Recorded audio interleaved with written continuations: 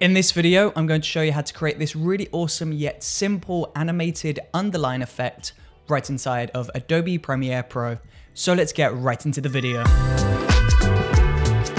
So once you're inside of Adobe Premiere Pro, you want to begin by creating a brand new title. So in order to create a brand new title, we need to go up into File, New, Legacy Title. We'll press this option here and press OK on Title 1. Now, inside of the legacy title window, you just want to go ahead and type out a word of your choice. So make sure this T over here is illuminated, make sure that is blue. Then we're going to select anywhere in this black video and just type out a word of your choice. So I'm going to go with Brooker. I'm going to change the font. I'm going to change the size. I'm going to change the weight of this. I'm going to change the color. And then once you're happy with the look of your text, you just want to center this up into the very center of the canvas. So we'll select these two center buttons down here. And once that's been centered up on both the horizontal axis and the vertical axis, we're going to exit the legacy title window.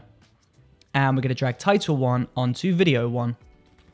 So there you go. We've got a lovely word in the center of our video.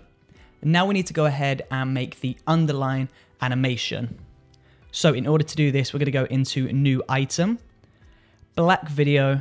We'll press OK on this option and we'll drag Black Video onto Video Layer 2. Now, as you can see, that's a black video. It's gone on top of our title, so our title has disappeared. It's still there, it's just under the black video. Now, I'm going to make the black video the same color as our title. The title was white, so I'm going to turn the black video to a white video. So in order to do this, we're going to go Effects, search for Tint. That should be in color correction, and once you've found that, you want to drop that onto your black video. Now, in Tint, you've got Map Black 2 and Map White 2. Because this is a black video, we're going to adjust the Map Black 2 setting. We'll select the black box, and we'll drag this down into the left corner to select white. Now we've got this white video. Now, from here, we're going to go up into Motion. We'll go down to Scale, and we'll deselect Uniform Scale. Now we'll drop the scale height down to 1%.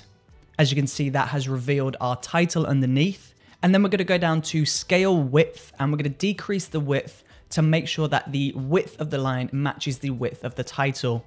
So in my example, I need to pull that to around 27%.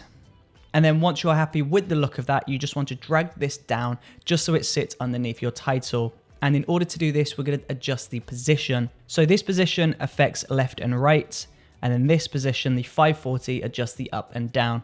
So we're going to pull this down. And once you're happy with the look of that, we can move on to the animation process. Now, just before we carry on, I'm just going to zoom into the word just so we can fully see what we're doing. Going to zoom into 150%. And then from there, I'm making sure the black video is selected. I'm going to go into opacity and I'm going to select the free draw Bezier. Now I'm just going to draw 4 points around the outside of this line. So we've got this perfect rectangle around our line. Now we'll move 2 seconds to the right. We'll go up to Mask Path in the Mask 1 and we'll select the stopwatch icon to create a brand new keyframe in the animation. Now we'll move to the very beginning. We'll select Mask 1. And then we're going to drag these 2 points on the right of the mask over to the left. So we'll take these 2 points over to the left. And as you will see, moving those 2 points has created this keyframe at the very beginning of the title. Now, if we play this back, you'll notice we've got this animating underline effect now happening inside of Adobe Premiere Pro. So there you go. It was nice and simple, super quick to do. That is the animating underline effect right inside of Adobe Premiere Pro. Thank you for watching.